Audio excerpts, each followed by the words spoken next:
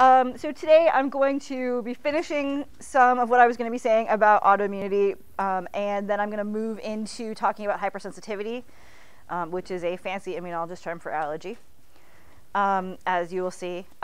This packet of slides, or this set of slides, are the slides I'm going to use both today and on Monday, which is when I will be finishing the hypersensitivity part of this. So I'm not going to be posting another set of slides for Monday. I'll be using the rest of these. Also, one other thing sort of related to our conversation in lab yesterday. As we discussed in lab yesterday, your lab report, your final lab report will now be due on December 2nd. There was the immunology lit assignment that was on the schedule due on this coming Monday, but I smushed that back to the Monday after break. I also realized we actually did need to have one more inquisitive assignment. So that is also going to be due the Monday after break. Remember that your lowest inquisitive is dropped, so if you don't feel like you need to do more inquisitive, that's fine too. And in fact, both of those things, both the last inquisitive and the literature assignment, are posted. Due the Monday after break, so you have a week and a half or something to do those. So go to it. But today we're going to continue talking about hypersensitivity and autoimmunity. So we talked about a lot of specific ways that we can break tolerance last time that can be involved in leading to autoimmunity. And now I want to kind of talk a little bit about some other things that are related to autoimmunity, as well as some specific details of some autoimmune diseases. So we know that whenever we're seeing some kind of autoimmune disease, there was some kind of failure of tolerance that had to happen. We talked about some ways that tolerance could be broken last time. But we can also think a little bit about some other details of what leads to some of those failures of tolerance. And as you can see here, some of this can be linked to genetics, while some can be linked to infection and other environmental exposures. And we saw kind of some ways in which perhaps infection might lead to tolerance breaks last time.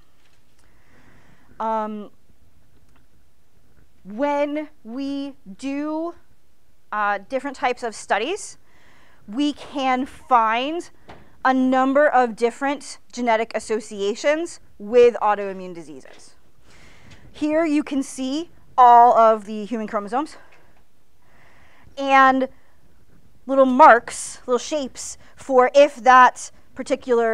for regions of the chromosome that have been statistically associated with different diseases. So you can see that there are some regions of the chromosome that might be related to, say, just asthma. And you can also see that there are some regions of the chromosome that seem to be related to many diseases as well. So you can see that, you've got some overlapping hits here, right there on chromosome 6. So there are lots of different things we can think about in terms of genetic associations with autoimmunity. By far, the strongest association, the gene that is the most associated with autoimmunity, is MHC. In fact, I have definitely seen some papers where people have spent huge amounts of money to do these big genetic studies to find the genes responsible for such and such disease, and then they come up with MHC. And I'm like, thank you, Captain Obvious. So MHC by far is the thing that is the biggest factor. And you can imagine that, sort of as we talked about last time, a lot of this can be related to being able to present a particular antigen on your MHC. So you can see, for example, with Some autoimmune diseases like ankylosing spondylitis, patients have a dramatically increased frequency of a particular HLA type. It seems like if you have that HLA type, HLA-B27, you are much more likely to end up with ankylosing spondylitis because you could imagine you are presenting a problematic self-antigen. You can also see there are things like type 1 diabetes where you are unlikely to have HLA-DQ6. So there are both, situations where having a particular MHC type makes you super susceptible, and having a particular MHC type makes you very much less susceptible. There are other genes, of course, that show up when we look for genetic associations with autoimmune diseases. And some of those other genes are shown here. What you can notice is that they fall into some groups that make some sense. For example, a lot of them are cytokines or cytokine receptors. You could imagine if you're making too much or the wrong amount or the wrong time of some cytokine or receptor, that could predispose you to autoimmunity. Some things that are involved in the innate immune response, some things that are involved in adhesion or co-stimulation, some things that are involved in antigen presentation. So after MHC, these all rank after MHC in terms of the genetic association. We see a lot of other genes that are involved in immune responses that seem to be associated with autoimmune disease. This sort of data, as well as the data that we saw on the previous slide, is sort of all data that's coming from thinking about, looking at the population as a whole to try to figure out who has autoimmune diseases and think about who might be at risk. And when you do that kind of an analysis, where you look at everybody in the population and try to figure out, see who has autoimmune diseases, who doesn't, there's one other thing that stands out super dramatically. And that is the relationship between sex and autoimmunity. So this is a figure from your textbook. It's showing a bunch of different autoimmune diseases. And it's showing basically the ratio of women who have that disease to men. So with Addison's disease, there are 12 times as many women as there are men. It's mostly found in women. That's why it's pink. There are some that are closer to 50-50, and there are a few that are mostly in men. But you can see, by and large, most of our major autoimmune diseases are found very predominantly in women. You can see this table from another textbook here as well, showing you the ratio of women to men who have particular autoimmune diseases. And so one of the other sort of things that is seen really dramatically in the autoimmunity literature is that there does seem to be this pretty massive predisposition of autoimmune diseases in women. There are a bunch of different hypotheses about what's going on. We don't have a clear answer, but let me tell you a few things that we think are part of this. One is that we know that leukocytes in general and lymphocytes in particular are very responsive to a lot of hormones. And so, of course, those lymphocytes and leukocytes are in a different hormone environment in males and females in terms of amounts of testosterone, amounts of estrogen. And so that could lead to different immune responses between the sexes. And so some of this may be related to, say, the role of estrogen on certain cells. One other piece of this that is really also important is that if you look very closely at these data, you also often find that many of the autoimmune diseases in women start to show up after those women have had their first child. And we know that the immune system has to undergo some pretty massive changes due to pregnancy, because as I've mentioned before, the fetus is foreign, and we have to make sure we don't reject the fetus. And so our immune system undergoes a bunch of different changes to allow the fetus to persist. As a result, some of those immunologic changes may also predispose women who have had children to autoimmune disease.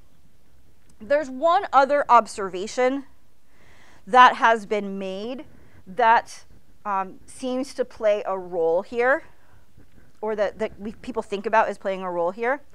And this actually has to do with sort of immune responses in general. It may actually be tied to that estrogen thing I was just telling you about, or it may be tied to some other stuff.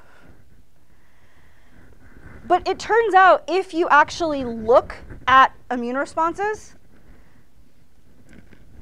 and you look at, say, the size of a T cell response to a particular antigen, women make higher responses than men do. And this is just across the board. So if we look at immune responses to influenza, women make higher immune responses than do men.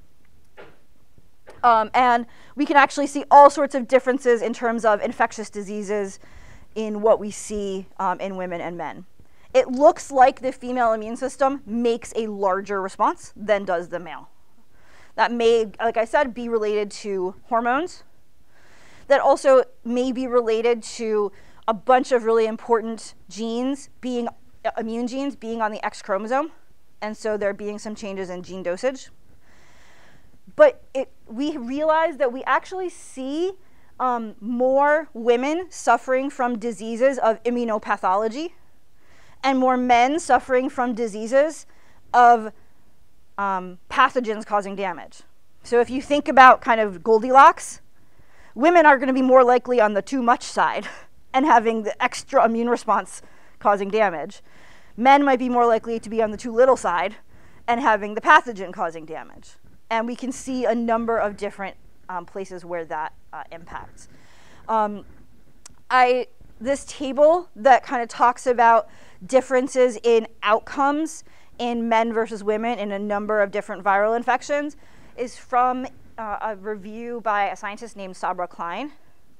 She is super awesome in doing research on this stuff. If this is something that you find of interest, she does kind of all of the, she is like the pioneer. And her lab has actually done work where they look at, say, immune responses in women before and after menopause, or on the pill or not on the pill, or things like that, to actually really try to work out how much of this is hormones and things. And it's really fascinating. They'll even look at like how one responds to a vaccine in all of these different situations. So it's really, really cool. So this as well, because you can see women seem to have just a larger immune response for reasons that are not completely understood, may be part of the reason why women are predisposed towards autoimmunity. We can also think about which aspects of immune responses are involved in different autoimmune diseases. The key thing that I want you to realize about this slide, I went back and forth about, do I keep this one in, do I take it out, do I keep it in, do I take it out?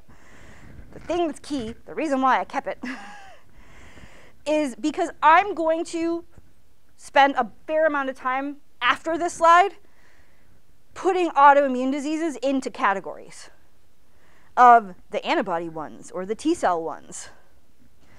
But if we really look, so if I look at rheumatoid arthritis, for example, yellow means that thing has been shown to be involved. And so if we look at rheumatoid arthritis, MHC class II antibodies, Th1 cells, interferon, NK cells, it's kind of across the board. So while I'm going to put rheumatoid arthritis in a group with this kind of immune response is important, know that a lot of that's oversimplification. And you can see almost everything on this table has some antibodies, has some T cells, has actually a lot of things going on, even though we do classify them into these groups. So just realize that the classification I'm going to tell you is a little bit of an oversimplification. But it's an important classification, and this is sort of the figure from your textbook that goes through this classification. One of the reasons why I'm pointing out some details of this classification, and this is something I do really like about this version of this table, is that it turns out that the mechanisms, these little groups that we're going to put the diseases in, turn out to be the same kind of groups that we put the allergies in. So if you learn the groups and the mechanisms here, then when later today I switch gears and start talking about allergies, it's going to be the same groups and the same mechanisms. And after Thanksgiving, I'm going to talk about transplants and transplant rejections. And transplant rejections fall into the exact same groups again. And so these groupings are often kind of thought of as general themes. And so I actually like, you can see this table lists type 2, type 3, type 4 for some of these autoimmune diseases. That type 2, type 3, type 4 naming is actually something we usually use for allergies and hypersensitivity. But these types of autoimmune diseases have exactly the same processes that the type 2 allergies are going to have. And these types of autoimmune diseases have exactly the same ones as the type 3. And these have exactly the same ones as the type 4. So the more you can sort of start to think of these types as, and these like, okay, we got 4 different groups of mechanisms, it's going to be really helpful for you. And so I do like how your book is paralleling that. So the first group that is listed here are some autoimmune diseases that involve antibodies causing issues. And there are a bunch of different antibody-mediated autoimmune diseases. In fact, on this table with the type 2, type 3, type 4, really 2 of them have antibodies involved. But right now we're going to talk about a specific sort of way antibodies can be involved. And really with these, we're looking at antibodies that are binding to some receptor on the cell surface. When I think about these type 2 kinds of responses, I think about antibodies, and I think about an antigen being on the cell, like a cell surface receptor. I'm going to talk about a little bit about Graves' disease and about myasthenia gravis in explaining these two.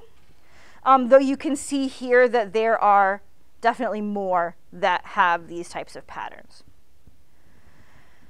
The reason why I pick Graves' disease and myasthenia gravis is because they show us the 2 different ways antibodies against a cell surface receptor can cause problems.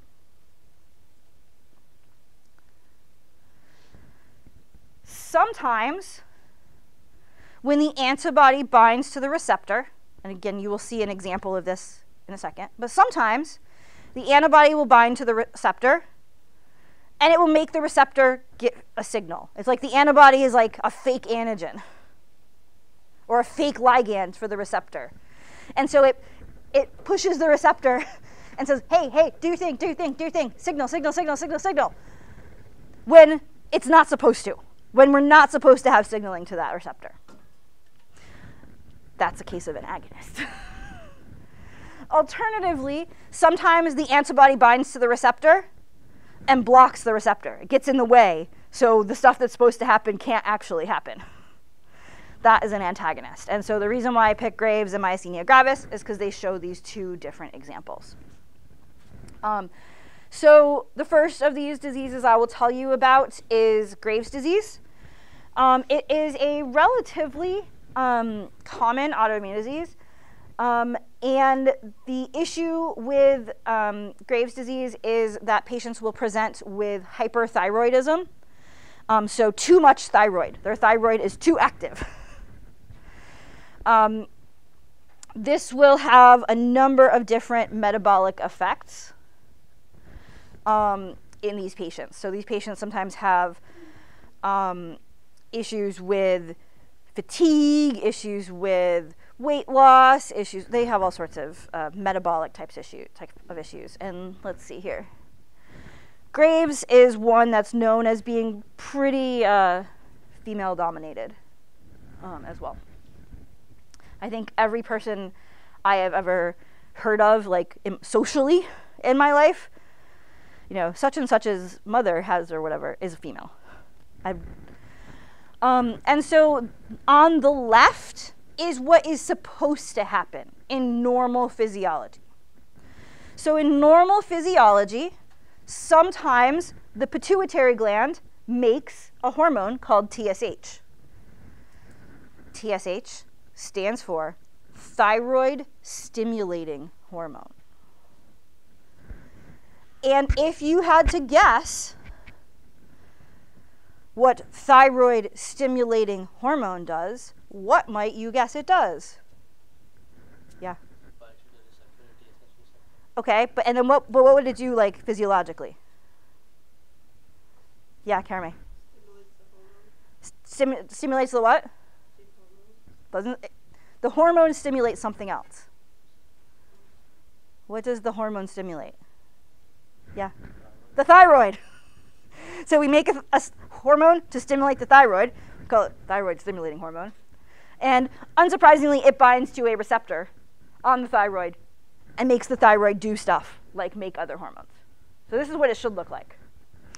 In patients with Graves' disease, they make an antibody that binds to that same receptor and stimulates the thyroid. So the thyroid starts making hormones when it wasn't supposed to. The pituitary never said, hey, make me hormones. We never had the pituitary making TSH. Instead, the antibody just bound to the receptor and the thyroid just makes hormones even if it's not supposed to. And so the thyroid is overactive. It's making too many hormones. And this is causing problems. And so this is an example of an antibody. I think of it as an activating antibody or an agonist leading to an autoimmune disease.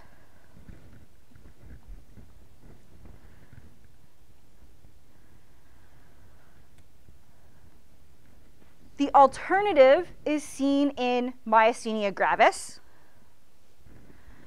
Myasthenia gravis is a disease that involves a lot of muscle weakness. And so patients will have a lot of kind of muscular issues, coordination, a lot of things like that. Again, on the left, we see what is supposed to happen. What is supposed to happen is that you are supposed to have nerves that talk to your muscles. And the nerves send a neurotransmitter to the muscle and say, hey, muscle, move. So in order to do this, my nerve had to send a neurotransmitter to my muscle and tell my muscle to move. That neurotransmitter is called acetylcholine. So you can see that happening here. In patients with myasthenia gravis, they make antibodies to the acetylcholine receptor. Now, these antibodies don't induce a signal. Instead, they block the neurotransmitter from signaling. And so that nerve can never tell the muscle to be activated. And so our patient is going to have problems with coordination, muscle weakness, that kind of thing, because the nerves cannot tell the muscles to be properly activated. And so you can see these are kind of two different ways that antibodies could potentially lead to autoimmune disease. In either case, they're blocking some kind of receptor. Yes?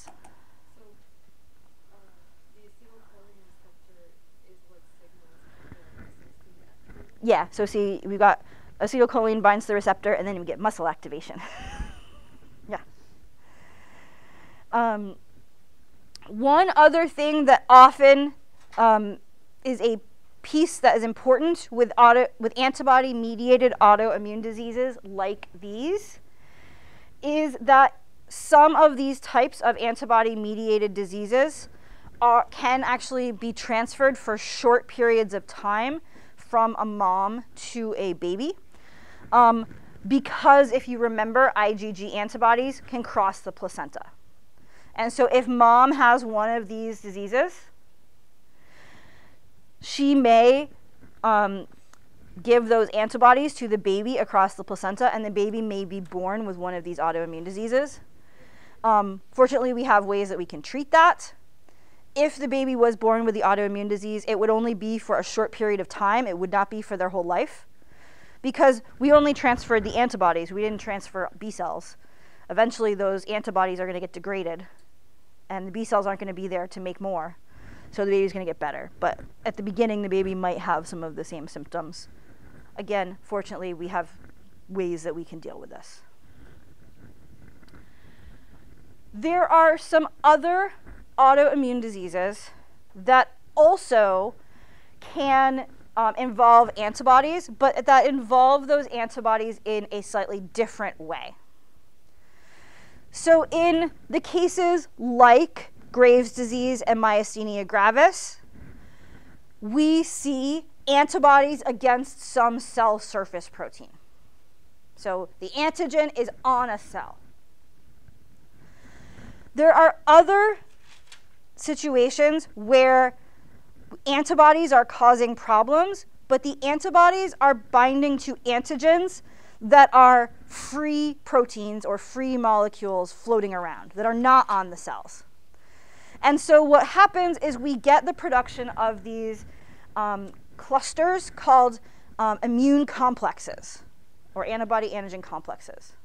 So some autoimmune diseases are immune complex diseases, where we'll get these sort of big clusters, these big complexes of multiple antigens and multiple antibodies all binding together. So you can see these two examples of immune complexes on the right. And what we can imagine happening with immune complex disease is that those immune complexes are going to be big and are going to mess things up in that, for example, they might get stuck in a blood vessel and block the blood vessel. Maybe they'll get stuck in the kidney where we're doing filtration and block filtration in the kidney. Maybe they'll get stuck in the skin and give weird rashes. Maybe they'll get stuck in the alveoli, the little delicate tissues of the lungs. And so oftentimes we'll see some immune complexes, we'll get some inflammation as we try to remove them, and we get sort of weird issues in multiple places. There is one very, very famous immune complex mediated disease that I want to talk about. Well, actually, I'm going to talk about two diseases as immune complex mediated disease, but one of them is the famous one, the most famous one. And this disease is officially known as systemic lupus erythematosus, or SLE. I always refer to it as SLE. Most everyone else in the world who is not an immunologist refers to it as lupus. And this is sort of the big, famous immune complex disease. We can see a lot of different types of symptoms in lupus patients. And each lupus patient will have a slightly different set of symptoms. So you can see symptoms of lupus can vary widely with the individual. But some of the things we can see will be lung issues, like inflammation in the lung, heart problems, kidney inflammation, joint inflammation, as well as sort of issues with the heart, issues in the muscles, and often this very specific rash on the face that looks like this, that is known as the butterfly rash.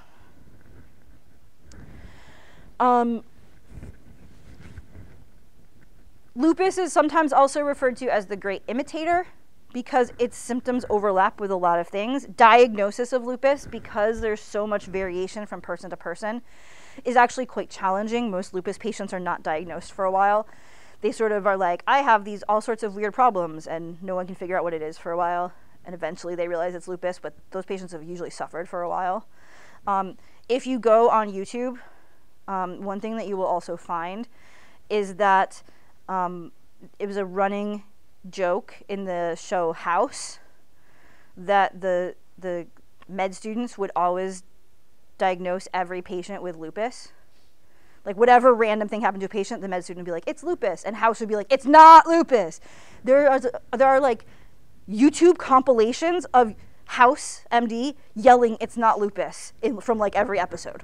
Because this is, and it is in fact the great imitator, because it has so many similarities to so many other diseases. All of these issues are really coming from those immune complexes depositing in different anatomic locations.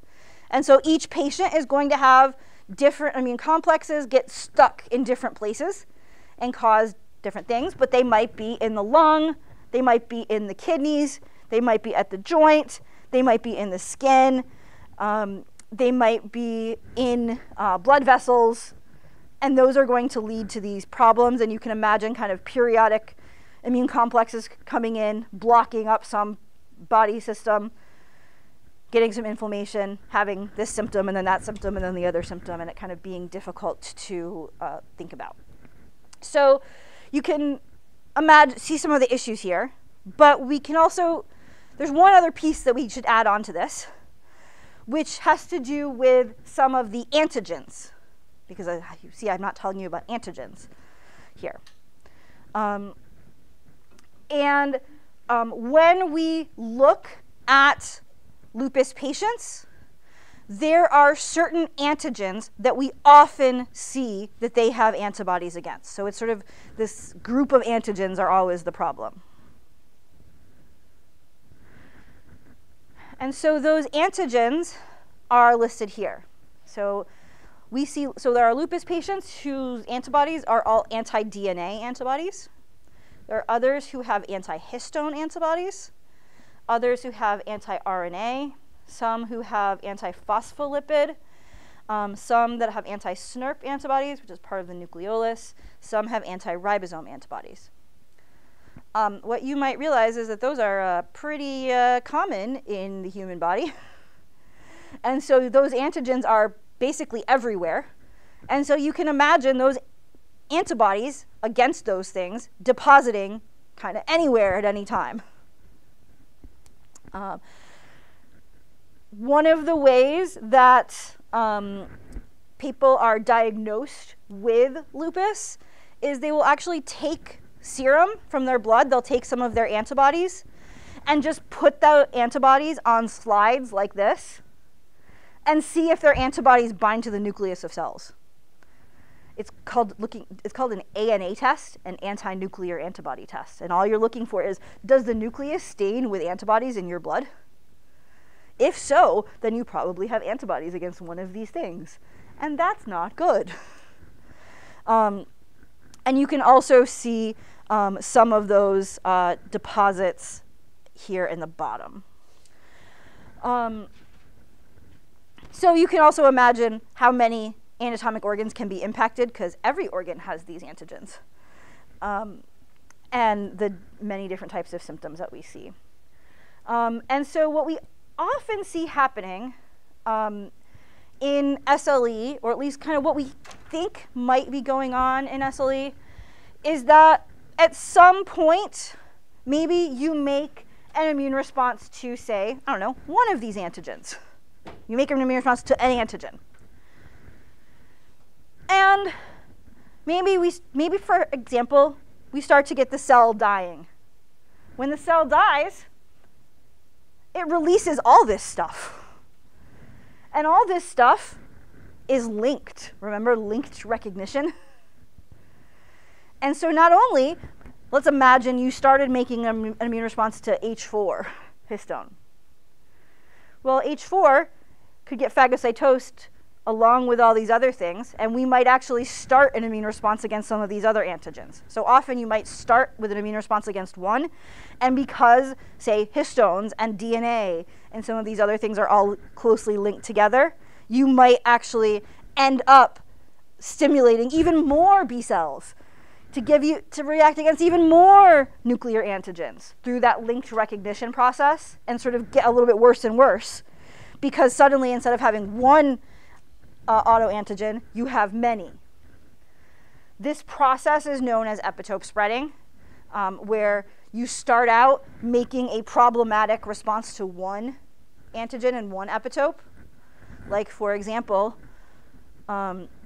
maybe you start out making a response to DNA, but now you can also, if you kill that cell, that DNA is linked to a whole lot of other antigens, and we can get many different B cells activated, many different T cells activated, and suddenly, instead of having to worry about one antigen, we're worrying about many antigens.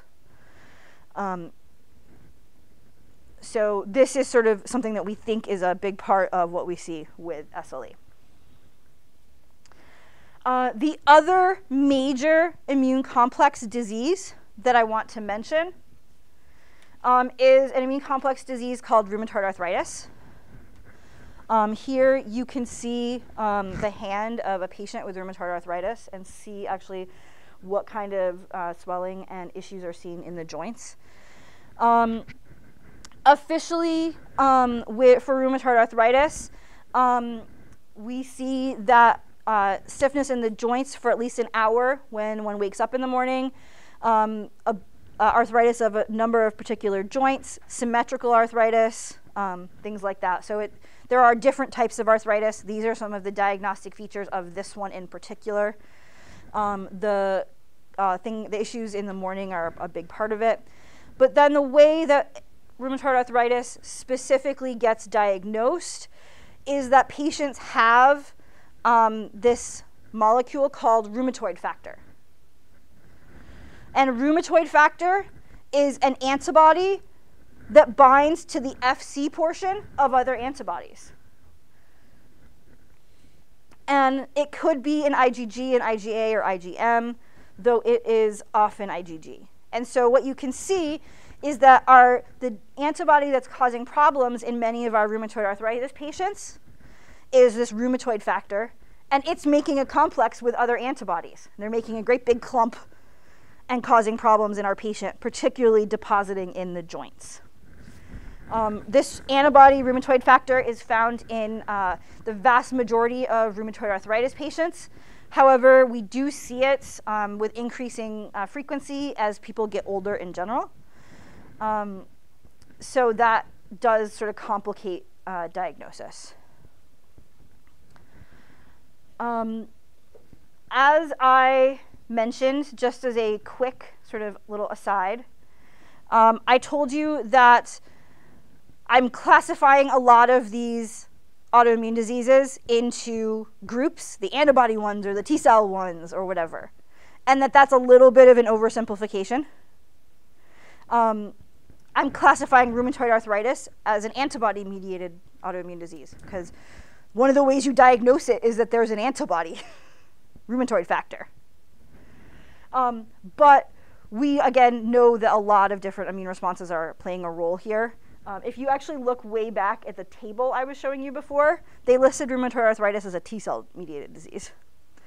And we actually know that if we look at thymic involution, whether the thymus goes away with age, the amount that the thymus has gone away is correlated with whether or not someone is getting rheumatoid arthritis. Like, it looks like having good thymus function may help protect you from rheumatoid arthritis. And we kind of think that might be related to the thymus making regulatory T cells to help with tolerance processes. Also, we can sort of realize that there is, a role for T cells. And of course, well, yeah, you need T cells to help the B cells to make the antibody. So it's not exactly a shock that this isn't totally separatable. Yes? Is there any ways to try to avoid that? Not that we are aware of. After break, you will see there's a day. I'm going to switch around where some of the topics go, but there is still going to be a day called this where I talk about immunotherapy.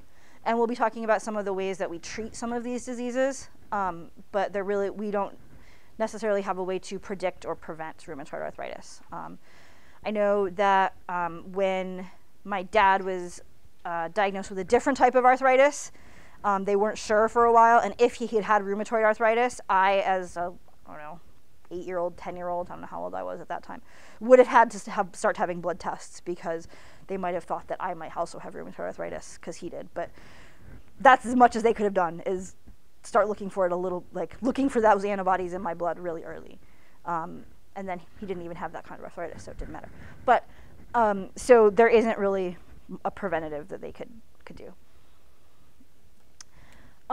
So we also can think about the fact that some autoimmune diseases are mediated by T cells. You can see that this lists rheumatoid arthritis as one of those. This also lists multiple sclerosis, which I talked a little bit about when I talked about Tisabri and immune privilege. But the one that I'm going to tell you about today is type 1 diabetes. So in the islets of Langerhans of the pancreas, there are 3 different cell types, or there are 3 important cell types: alpha, beta, and delta. Apparently, not only is it just immunologists who know the Greek alphabet, other people do too. Each of them have a different role. They make different hormones. In type 1 diabetes, CD8 positive T cells that are activated, so CTLs, specifically recognize peptides from the beta cells and kill the beta cells. And they are actually recognizing some insulin peptides in many cases. And so the beta cells specifically are killed, but the alpha and delta cells remain. And so now we've sort of shifted the balance between these hormones. We have no insulin production, and we also have maybe too much of some of these others because of balancing between them. And so as a result, we have no insulin, hypoinsulinemia, too little insulin, because we killed the cells that were making it. And we have hyperglycemia, too much glucose in the blood, which can cause a whole bunch of different other physiologic effects. When we look closely, we can actually pretty easily see the loss of beta cells. So this is what a normal pancreas should look like. The brown staining stains beta cells. This is what a pancreas of a type 1 diabetic looks like. So you can see all the beta cells are specifically killed. And when we look, we also find that those islets are full of immune cells. So it seems like there has been this massive trafficking towards the pancreas, and particularly into the islet. This is always discussed as, again, a T-cell mediated disease. And it most certainly is a T-cell mediated disease. There are CTLs that kill the beta cells. Weirdly enough, we have now found that there are certain weird antibodies that type 1 diabetics make, and they actually make the antibodies before they present with diabetes. So before their insulin and sugar is off, you could find the antibodies in their blood. We don't really look for them very often, but in fact, you can sometimes find until a patient is going to be progressing and actually start working on treatments earlier, if you happen to find those antibodies in those patients before they progress to type 1 diabetes. So again, it's a T-cell mediated disease, but there's something up with antibodies that we might be able to use for diagnosis. Yeah, what was your question? Is there something that enhances the ability of the CD8 plus T cells to kill the beta cells? So what we think happens is we think that this is one of the molecular mimicry examples from before. So there's a particular virus that has a epitope that is shared by the beta cell, that's only presented in people with certain MHC types. So that's what we think is going on. In fact, one of the slides from last time was actually specifically a type 1 diabetes example in the molecular mimicry slides. So that's kind of what we think. But again, with any individual patient, by the time their beta cells are gone, that T cell has been doing a lot of work. And so what made that T cell get inappropriately activated might have been 10 years before, and we can't go back and be like, what happened to you 10 years ago? You know, so it's hard. Yep. So how is diabetes related to genetics? So there are multiple types of diabetes. We're only talking about type 1 right now. But with type 1, a lot of it is MHC type. Do you have an MHC type that is going to present that particular peptide? So now we're going to switch gears a little bit to talk about hypersensitivity. Hypersensitivity is sort of an immunology term for allergy. So we're going to think about some aspects of hypersensitivity or allergy. The difference officially between autoimmunity and allergy is that with autoimmunity, you are making an immune response to a self-antigen. With allergy, you are making an immune response to what is known as an innocuous antigen, which is just a fancy word for harmless. It's foreign, but it's not actually anything that you really should be responding to. It's completely harmless. You shouldn't be making a response. So as much as it doesn't feel like it in April, the trees are not trying to kill me. Pollen is in fact innocuous, but I happen to make this inappropriate response. So both autoimmunity and allergy are, you're making an inappropriate response to something. You're kind of on the too much side of Goldilocks, but is it a self thing, a part of you, or is it a foreign thing that you shouldn't have responded to? We can look at genetic associations with allergies, just like we can look at genetic associations with autoimmunity. I'll say more about this in a little bit later, but in general, when we look at the genetic associations, we actually see basically very similar ones to the autoimmunity ones. So there are a lot of ways where hypersensitivity looks like what we see with autoimmunity and others. And we tend to divide up the hypersensitivity reactions into 4 types, type 1, 2, 3, and 4. It turns out that 3 of those types are actually the exact mechanisms I just told you about for certain autoimmune diseases. So this hopefully will look familiar. You will see that 3 of them also line up with some transplant rejection types. There's one that is sort of unique. The type 1 hypersensitivity reaction is something that we really only see as an allergy. We don't really see a sort of corresponding autoimmunity or transplantation response. And so sometimes when people think about allergies, they often really think about the type 1 hypersensitivity responses. But technically all of these are hypersensitivity responses. Your textbook has a nice figure that kind of shows you the mechanism of each of the 4. I'm going to walk through the mechanism of each of the 4, but you may find this figure particularly useful for reference. This is a similar figure from a different textbook. And the reason why I'm showing you this one is because not only does this one have pictures, it also has some words that can help us understand what's up. So we can see between our 4 types, type 1, type 2, type 3, and type 4, a difference in what is the main part of the immune response that is causing problems. Types 1, 2, and 3 all involve antibodies in some way. Type 4 involves T cells.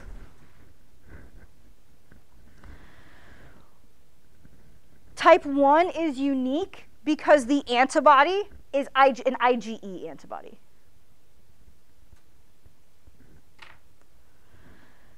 Type 2 and type 3 could be IgG or IgM. And the difference in type 2 and type 3 is in the antigen. in type 2 hypersensitivity, the antigen is something on the surface of a cell.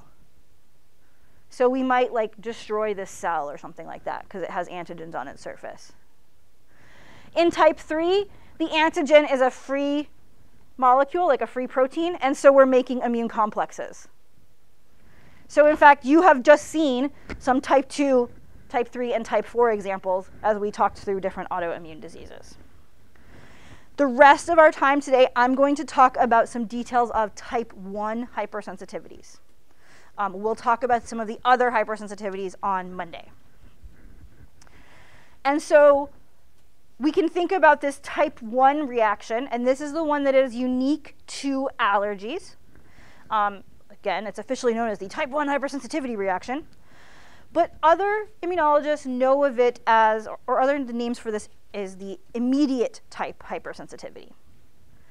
And so this is actually one of the things that defines this, if we think about symptoms, is the timing of those symptoms relative to when you see the antigen. When we are thinking about a type 1 hypersensitivity reaction, we tend to see those responses within hours, say 24 hours, of you seeing the antigen. In some cases, it's within minutes. It's, in fact, immediate. It's really quick. And that's something that's different from the other hypersensitivity reactions.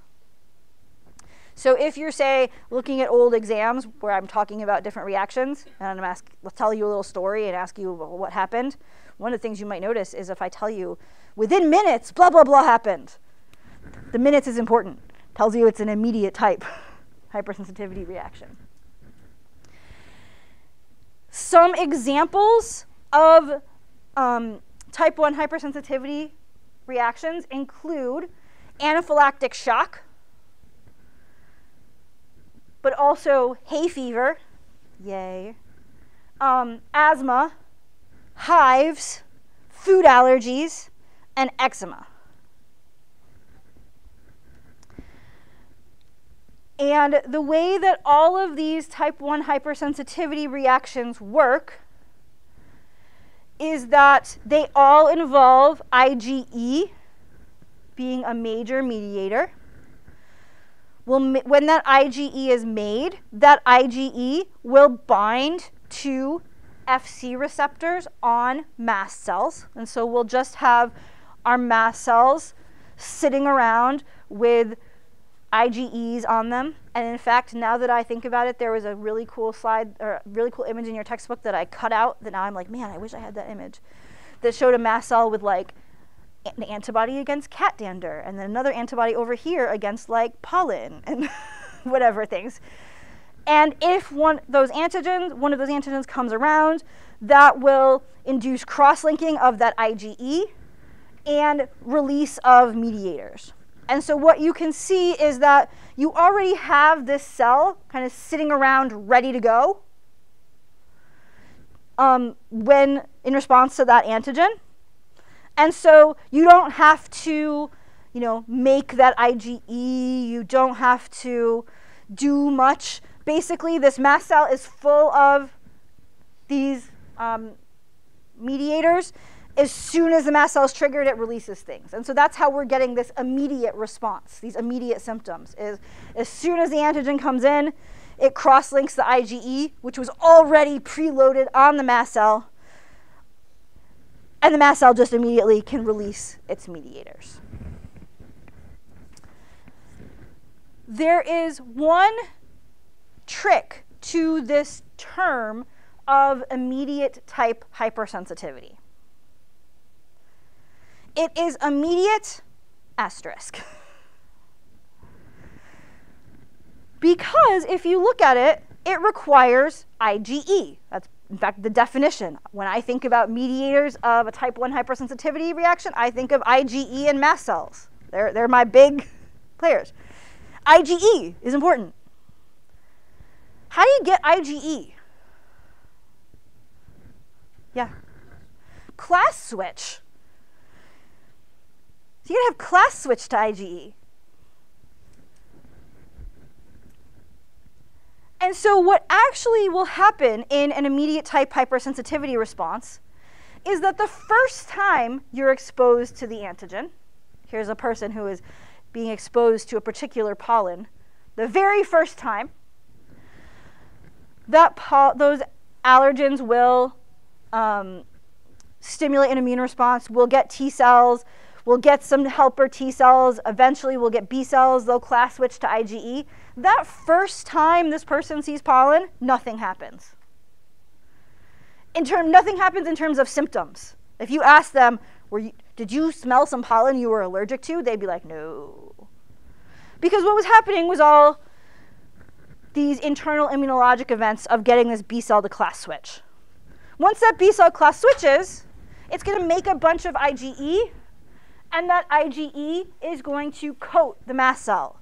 And now we're going to have these IgE-coated mast cells just hanging out in this person's body forever, waiting if that antigen is seen again. And if that person happens to breathe in that antigen again, now those mast cells are ready, and they're going to degranulate. They're going to take all of these little granule components and release them immediately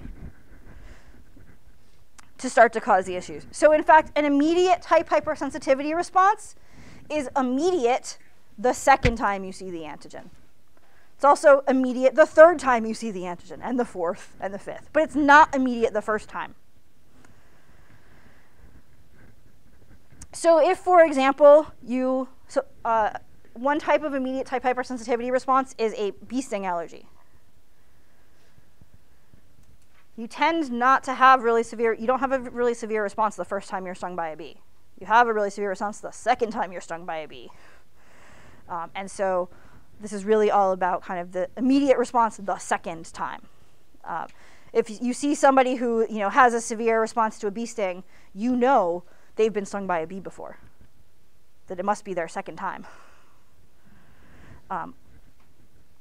So all of these issues are happening because of these products that are coming from the mast cell. These are some of the products that are coming from the mast cell. Your textbook also talks a bit about basophil products here, because in fact sometimes there are some basophils involved. I'm just going to sort of be simplifying all this to the mast cell part. I'm not going to talk a ton about the basophil part. But the mast cells can make a bunch of different things. Some of those things are cytokines, although the cytokines take a while. Cytokines aren't super immediate. Some of them are chemokines. But others are other types of molecules. Some of those molecules are enzymes. You might imagine that those enzymes could be important for killing certain pathogens, for helping to destroy those pathogens. They also could be important for some aspects of tissue remodeling and wound healing. Most frequently, we think about histamine, whose chemical structure is shown on the right. There are also a bunch of lipids that are made, which are also shown on the right, some of which are known as arachidonic acid, prostaglandin D2, and leukotriene C4. The reason why I actually mention those and draw them out is that you can see that there's these different lipids. They're known as just the lipid mediators. They are interconverted with some enzymes. One of those enzymes is listed here as cyclooxygenase. Cyclooxygenase is a target of aspirin. So that's actually the only reason I put those structures up there is so I can point out cyclooxygenase. All of these products have some really important physiologic effects. So things like those histamines and those lipid mediators lead to vasodilation, as you see here. Can also lead to changes in vascular permeability, making those blood vessels have stuff leak out of them. You can imagine, like, yeah, good, inflammation, we're getting an immune response, hooray. We also can see some bronchoconstriction based on those mediators. We can also see intestinal hypermobility. So things are going to move through your intestines real fast. As well as some inflammation and some tissue damage. And you can imagine some of this being related to things like constriction of the throat and airways, because in fact really all smooth muscle is contracting, which can make it hard to swallow, hard to breathe, make you wheeze. You can see the same smooth muscle is contracting in the GI tract, giving you stomach cramps, vomiting, fluid into the gut, diarrhea. All as a result of these different types of products. The ones that are shown at the top, the amines and the lipid mediators, are the ones that are pre-made in the mast cell and are going to really start to cause issues right away. The cytokines do take a little bit longer. And in fact, we tend to see in a lot of these type 1 hypersensitivity responses 2 phases of responses, both early and late phase responses. Early responses coming from those inflammatory mediators like, say, the histamine, the lipids, and then those cytokines actually causing some other issues later on. And you can even see this here. Here is actually somebody who has having an early, like immediate type hypersensitivity response to a particular antigen, but then you can see this massive swelling on the right, and you can see kind of a longer term what the cytokines are going to be doing in a late phase reaction. Some people, sadly,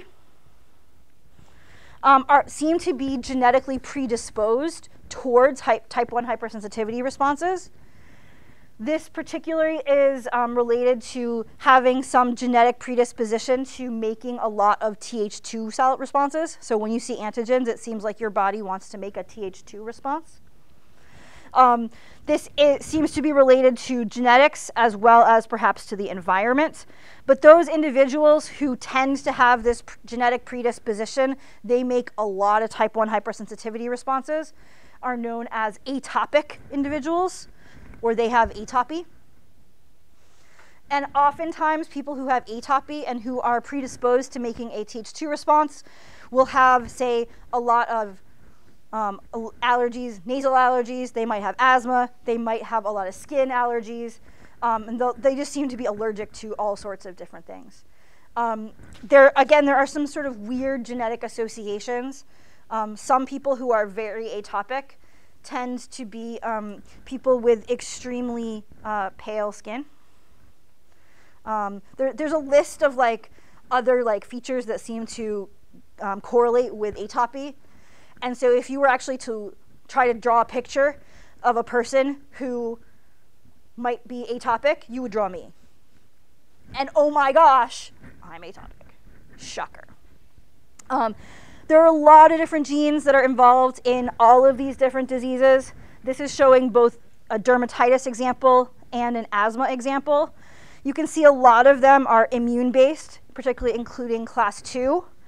But say in the case of dermatitis, there actually are some that involve the skin.